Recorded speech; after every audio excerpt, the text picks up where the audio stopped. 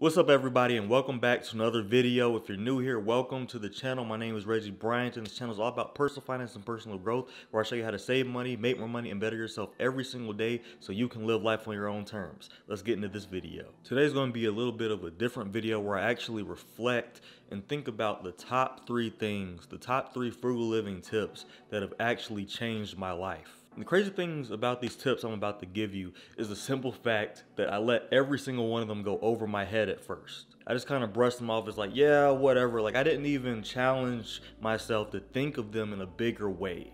I didn't think there were ways to apply these to multiple aspects of finances and actually make more income for myself and save a lot more than ever before. So my goal for this video is to reach you, to reach the minds of thousands of people who want to improve their personal finances, but don't necessarily know where to start, or maybe they're closed-minded to certain ideas about personal finance. And because you're closed-minded about them, you're not applying them. Because you're not applying them, you're not seeing the results you want to see in your life. I want to change that. So all I want you to do is hit the subscribe button if you like this video and sit back and listen very closely to what I say in this video. Because what you're about to learn is 3 simple frugal living tips that are very valuable that almost no one follows. And these also happened to change my life. So the first frugal living tip that changed my life is the simple act of delaying gratification. And I know that's super simple and you've probably heard it a million times on other personal finance channels, but I promise you, you will never guess how this changed my life. And the reason you definitely won't guess how this changed my life is because most people think of delayed gratification in one way and one way only. So in just a minute, I'm going to go over exactly how this changed my life and how this has been such a big impact. But first, I'm going to go over exactly what delayed gratification is and why so many people struggle to apply it correctly. To put it simply, it's waiting. Instead of getting exactly what you want right now, whatever temptations you have, whatever vices you have, it's waiting. Waiting until you're in a better spot financially to actually go out there and go get whatever it is that you want. That's a general synopsis of delayed gratification, right? But check this out. As simple as that concept is, most of us fail to do it. So let's break this down real quick. We all have things that we want, right? But we're limited to the amount of money that we make to get those things. And sometimes we make impulsive decisions and we go out there and we make really bad financial decisions. And that puts us in situations where we actually have to work a lot more, a lot longer, while carrying the frustrations of our past decisions for deciding to carry on with giving in to our temptations. All because we failed to delay gratification. So one of our biggest expenses ever is the expense of convenience. So think about all the times where you went out to eat instead of cooking at home. Think about all the times you went to the movie theater and you bought the snacks and the drinks there that are like quadruple what they're actually worth, purely because of the fact that it was there where you were at and that was convenient for you. Instead of doing what I do and hit up the good old Walmart and keep the snacks in my pocket, you know what I'm saying? So you get the picture, right? But the biggest thing of all of these when it comes to convenience, by far, is food and drinks. So a lot of this mistake is simply just living in the present, not really thinking about how this could impact you in the future. At least when I'm in this situation, this is how I think. Man, I need to go ahead and get me something to eat. I'm hungry, I want something that tastes good, and I don't want to wait that long to get it. This can be the difference between you paying $16 per meal than going to the grocery store and literally getting like $5 per meal. So what I'm saying is, on average, if you decide to go out to eat as opposed to cooking at home, you're essentially doubling or tripling the price that you would have paid at the grocery store. And in moderation, that's not a bad thing, but what happens is we get comfortable with that and this becomes an everyday habit. And essentially what it does is it burns a gigantic hole in our pockets and it stops us from reaching our savings goals and whatever other monetary goals that we have. That's the #1 reason, and that's probably the biggest brunt of where the money goes, but also you stack that on top of your vices. So for me, it's definitely Nikes. Like, check these out right here. This is a perfect example right here. These are fresh now, these are fresh. I ain't gonna lie to you. Check this out though. I barely wear, like I don't even wear them like that. I can't even tell you the last time I wore those. And something else I used to buy a lot was suits. I used to go to a lot of events. I don't so much do that now, but I definitely used to a lot. I used to be all up in all kinds of different auditoriums, seminars, all this stuff, looking fresh to death in my suit. But I didn't need to buy the caliber of suits that I was buying. And to be honest, I could have went to all those events without wearing a suit. Just saying. But what I want you to see is, it's not necessarily one individual thing when it comes to not delaying your gratification that hurts you. It's things stacked on top of each other. So if I'm eating out every single day, or at least let's say 5 days a week, and then every weekend I'm going out to the mall, getting me some fresh pair of shoes, some clothes, some jackets, that's hundreds of dollars a week right there. Most of us only get paid like twice a month. So how does it then make sense to spend money literally every day? This adds up. So delaying gratification is something a lot of us can definitely get a lot better with, and it's something that I had to improve myself. But to be perfectly honest with you, in that regard, I was pretty solid with delaying gratification, believe it or not. Like once I started to understand my mistakes and how frequently I was spending money, I kind of got into a good rhythm and I didn't really have that issue anymore. Now I'm about to tell you how it changed my life. If you can apply delaying gratification with items and physical things that you can own, now I want you to really challenge yourself and think about it in terms of experiences, whether it's experiences you really want or experiences that you really want to end. My experience was an experience that I really wanted to end. It was my last job. Now, I've made videos about this, about how crazy and grueling the experiences was, so I'm not going to bore you with those details. But just put yourself in the shoes of a person who 1000% hates their job, can't stand the people that work there. You just don't know why you're there, but you can't find a way out. Like, you don't know how you're going to escape this impossible situation, but you have to get out of there. That was how I felt. And this was my first ever full-time job, but something told me that this was not a normal experience. Working 80 hours a week, barely getting 4 hours of sleep a day, overextending myself constantly, and being mistreated was just a bad combination. And it was that feeling that kind of festered over time, let's say 3 to 6 months, I was feeling that way in a row. It made me do something stupid. I walked out. Almost. And this happened like 6 times. I'm just saying. This happened like 6 times. So I definitely had strong feelings about my disdain for this place. And by disdain, I mean hatred. Now, obviously, I didn't go through with it, but if I did, I wouldn't have been delaying my gratification now, would I? Because my gratification was ultimately, I have to get out of here and I'll be the happiest man in the world. But what I didn't realize was if I would have walked out of there, my paychecks would have stopped coming in. And I would have been reduced to whatever side hustle I was doing at the time, which was only bringing in a couple $100s a month. That would mean I would still have student loan debt that I still owe, that's still sitting there looking at me like, hey, it's time to pay up. What you doing? That would mean I would need to make drastic lifestyle changes because guess what? Then since I'm not able to pay rent, I either need to get out of my lease or I need to find a way to get my rent. And to get out of my lease, it would have costed at least 2 months to get out of there. So since I didn't go through that, I toughed it out over there. I did my 1 year and 9 months, 2 years, however long it was over there. I improved myself. I took advantage of whatever learning opportunities there were at the job. I learned as many processes as I could. And over that time, I built so many necessary skills that I could market myself to other places. Long story short, I was able to get a bigger, better job that paid a lot more money with a much better work-life balance. So the lesson I learned from this crazy experience was sometimes you just have to wait. And I'm not saying wait and do nothing because that's definitely not what I did. What I'm saying is you need to be patient and wait for your opportunity to strike.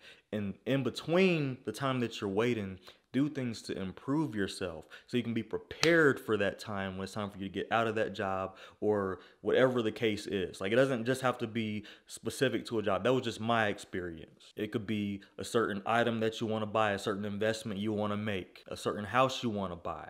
You might want to move to a different city or a different state, but you have to think about what are the pros and what are the cons. And I'm just going to share this with you before I move on to the next topic because I've been on this topic for a while now. If I didn't delay my gratification there, that would have been at least a $20,000 mistake, but in like 3 different ways. So let me explain that. I would have taken a $20,000 a year pay cut, and I know because any other job offer I was getting around that time was literally $20,000 a year less. 2, I would have stopped myself from being able to save my first $20,000 in my savings account. And 3, I would have costed myself a $20,000 raise. So that is how delaying gratification actually changed my life. It made me understand what I could endure and also what I could have access to in the long run.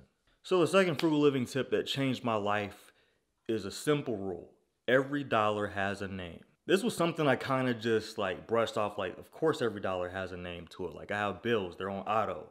But I didn't really understand the importance of what it meant and how you should actually prioritize your dollars to have certain names at certain times of the month. So, for example, something I advocate for, something that I'm huge on, is paying yourself first. Absolutely nobody should be paid before you. Not your rent, you know what I'm saying? Not your utilities, not your car, not your gas, nothing.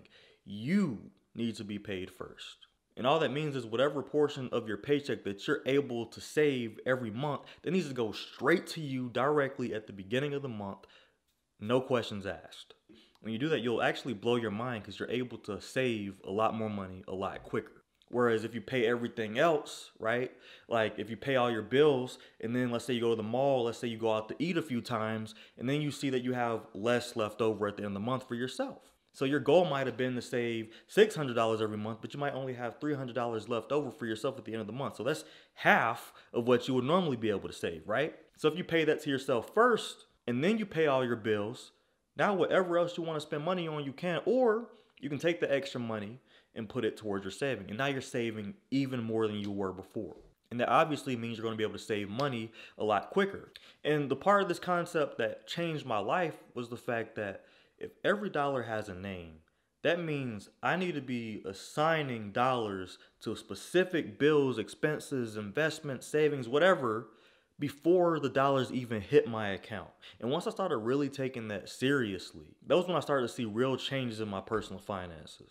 That was when I was really able to help people understand what it means to save money.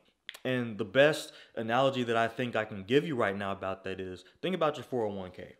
Usually if you have a full-time job, you have a 401k or something similar, like a 403b, a Roth IRA, or whatever the case is, but you have something that is tied to every single time you get paid. And every time you get paid at work, what happens? Automatically, before the money even hits your account, part of that paycheck already went to your 401k. Every dollar has a name. And also, I'm going to take this a step further because this is just how I think about things. Some of your money is going to go in the name of debt. Some of your money is going to go in the name of saving. Some of your money is going to go towards expenses. But some of your money is going to go towards working for you. So when you think about these four categories, either your money is leaving you, is staying, but it's staying stagnant, or it's growing. And there's really no in between. Those are the only three directions your money can go into. And so one day, when I established that, every single one of my dollars for this month and every month after this month is going to have a name, I decided, I was like, you know what, I'm going to break these down into what actually is leaving and what is staying. And then out of what is staying, how much is staying stagnant and how much is actually growing, because that's going to show you what your wealth potential is going to be in the future. See, frugal living is about thinking about the future. It's not just thinking about right now, how you can get by right now, how you can be comfortable right now. You know what I'm saying? This is about how can I make good decisions right now to give me the best future possible. That's how I want you guys to think about frugal living. So anyway, what changed my life is I was able to change the ratios of where my money was going into. Obviously, bills are a non-factor. It has to go there. Obviously, myself, that's a non-factor. Like, I'm going to get paid first no matter what. But everything after that, though, I started changing my priorities. I started thinking about what is it that I actually want to do. Like, sure, I have nice shoes. Sure, I have nice clothes. You know what I'm saying? I have nice trinkets around here. Got a cool TV, living room, all this stuff. But it's like, I want to start owning businesses. And this is just me. I'm not saying you got to do this. But what I'm saying is I had to start thinking about where my money was going towards. And at the end of the day, it made me think about money a little differently. And this is the last thing I'm going to say about this. At the end of the day, it made me think about money differently because I noticed that a lot of the expenses that were on my list, they just kept increasing. But the pay I was making at work wasn't really moving that much. So that made me realize I need to stop thinking in terms of just dollars. I also need to think in terms of how much is my salary this year going to equal next year?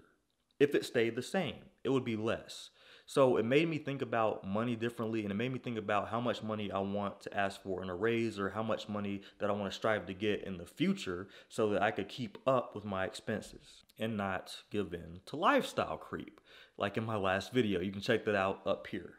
And here's a pro tip about every dollar has a name. set everything to auto and set dates for them. And that way you can prioritize not only where each dollar goes, but when it goes there. All right, so the third frugal living tip that changed my life is something that I hold very near and dear, but it also kind of hurt me at the same time. Like, it had me in my feelings because I thought I was doing something when I was saving my money. I thought I was just stacking up. When I saved my first $20,000 ever, I thought I was doing something. But then one day, you know what I'm saying, I get excited when I talk to like-minded people. So one day I was just telling, you know, my mentor that, yeah, I plan on saving this much by this year and blah, blah, blah. Like, I'm saving $20,000 now. Like, it'll be $60,000 in just a few years and blah, blah. And he was like, that's great, but what is your goal with that? And I was like, save as much as possible. He was like, okay, but how much of that are you investing? Like, how much of that's actually working for you?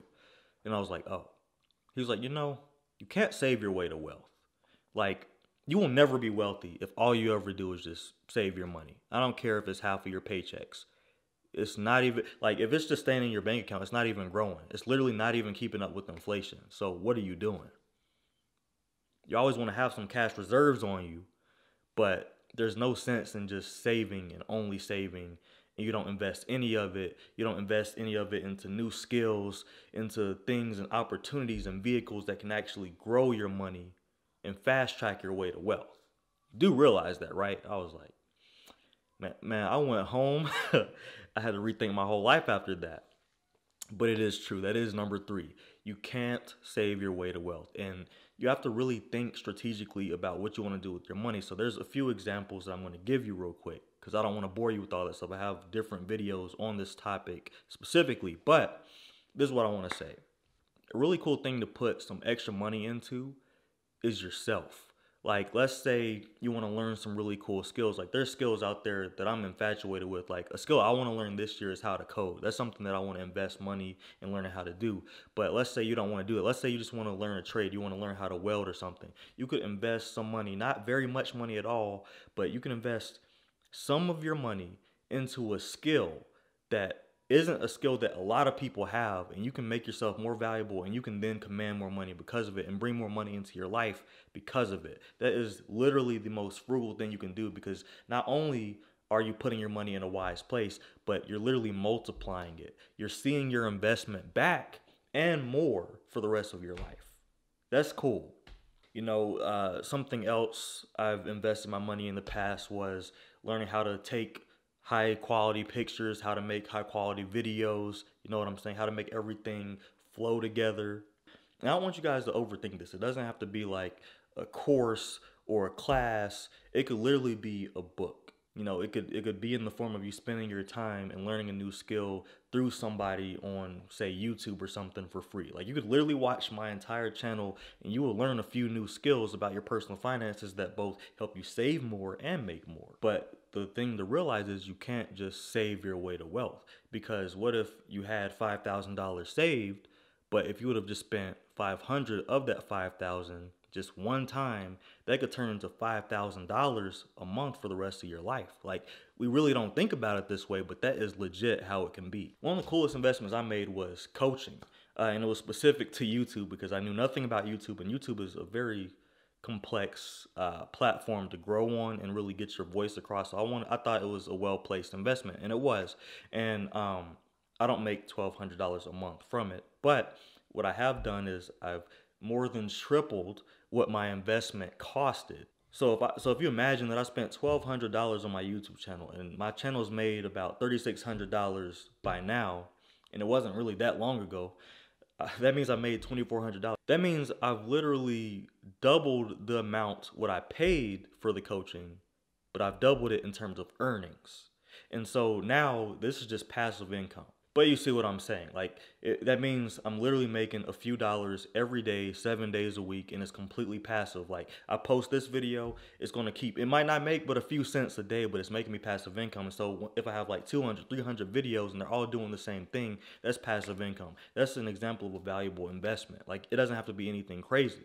But you might not want to do all that. You might not feel like learning a new skill every month, or you might not feel like learning something that's really hard to do, or you might not feel like you're going to finish it. I completely get that. You might not feel like you want to be on YouTube recording yourself. You might not even feel comfortable on camera. I get that too.